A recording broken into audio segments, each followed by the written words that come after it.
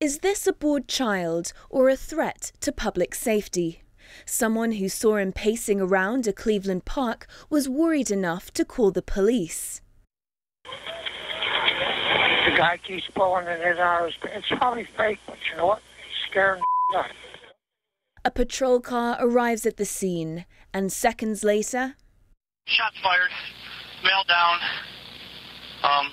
black male, maybe 20, black revolver, black handgun. Tamir Rice, who was 12 years old, died later in hospital. His family wanted these recordings released, and the police obliged. This is not an effort to exonerate. It's not an effort to show the public that anybody did anything wrong. Police say Tamir was told 3 times to raise his hands, but his family questions the speed of the incident. It is our belief that this situation could have been avoided and that Tamir should still be here with us.